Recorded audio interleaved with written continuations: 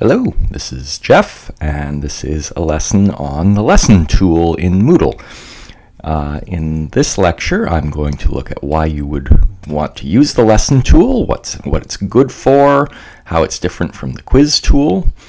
In the next lecture, I'll look at the basic setup of the lesson, and then in lecture 3, I'll look at how you add pages to it. And finally, in lecture 4, I'll look at the most complicated part, but also the part that is the real strength of lessons, which is making lessons react or adapt to your students' answers and change their behavior by using branching.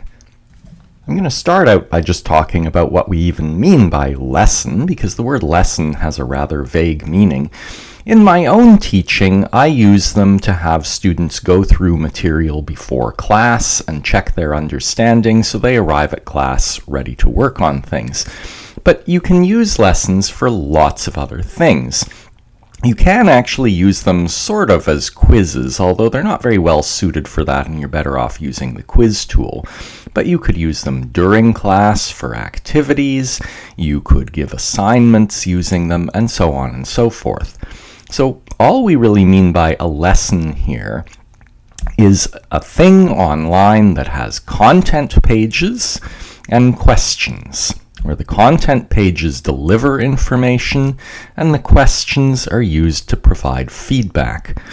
And it's not necessarily something intended to be done all in one sitting. It's possible that the students might start it, get partway through, go away, do something else, and come back later and finish it. The simplest structure would be some sort of alternating string of content pages and questions. But one of the real strengths of lessons is that they can branch. So, for example, you could have a menu page and give various ways into different parts of the material in the lesson by having some branching going on. Before I go any further, I want to head off a misconception that I might be creating with this lesson or any other lessons of mine that you might have seen. I'm tending to embed videos on the content pages. There's no need for that, and you shouldn't feel if you're building lessons that you have to use videos. I'm using videos because I'm an insufferable show-off. My earliest lessons just had references to textbook sections. A content page would typically say something like, read sections 2.2 to 2.3 in the textbook. Or you could type a whole lot of text, or give images, or perhaps provide sound files. There's no limit to what you can put on the content page. They're just a place to provide content. In some ways, the lesson tool looks a bit like the quiz tool, especially to a user taking a lesson or taking a quiz, and so it's worth contrasting them. The quiz tool delivers pages in a sequence, or if you set it up differently, it will deliver the pages randomly. Note I'm saying pages, not questions, because in fact a quiz tool can deliver pages that are not questions, content pages, just like a lesson tool.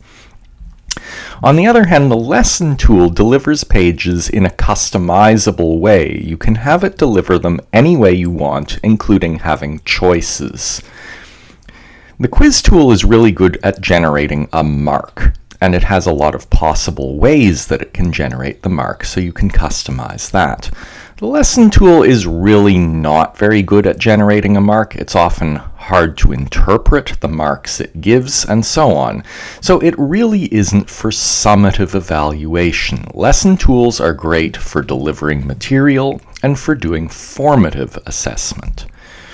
The quiz tool has a lot of question types, and in fact, there are a lot of extensions that can be added on to Moodle to add special purpose question types to the quiz tool. The lesson tool is much more limited in the question types because, while it is intended to deliver questions, that's not its primary purpose. So note, these two things at the bottom are advantages of quizzes, and they might make you feel that quizzes are just better, but they have different purposes. This advantage of being able to deliver pages in a customizable way is actually a huge advantage because it's what allows you to set up lessons to be reactive or interactive so that they deliver pages to some students, which those students might need, but don't bother delivering those pages to other students, and so on. The simplest structure you could have would just be some sort of linear structure like this, and in fact, this can be done perfectly well in the quiz tool.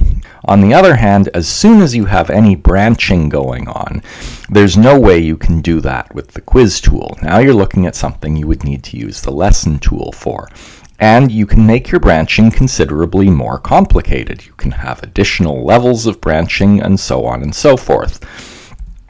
The real strength, though, is that it can be responsive or interactive, so that, say, if students were answering a question and they got the right answer, they would proceed on in the lesson. But if they get one wrong answer, they would be taken, perhaps, to a supplementary question that would help them understand what they have misunderstood and then bring them back. Or another answer might bring them to a different supplementary question to address a different misconception. Because lessons are so diverse, and you could use lessons for a lot of different purposes, there's not a lot of specific advice I can give you about how to plan lessons. But I think there are 2 points that probably apply most of the time. You should think about what the entry points are into the material, and give easy access to those points in the branching of the lesson. And you should think about where there are breakpoints where you should give feedback, because that's going to tell you where you should put questions in the lesson. So in my case, I primarily use lessons as pre-readings to prepare for the class. And so I think of them as being used a lot like a textbook. So I set the entry points up so that basically everything is divided into sections similar to textbook sections. And then I'll put at least one breakpoint per section to keep the students engaged, but whenever I encounter a difficult or important concept in the material, I'll tend to put a question there to check the students' understanding. But of course, this will all be different if you're building an assignment using the lesson tool, or a lab, or an in-class group activity, or whatever it is you're building. Once you've planned out the lesson, though, unless it's got a very, very simple structure, it's probably a good idea to draw a map of it. Here is a map of this lesson, and at the moment you are here. If you're going to draw a lesson map, you might consider doing it up nicely in a computer application and then providing it to the students, perhaps on the main menu page of the lesson.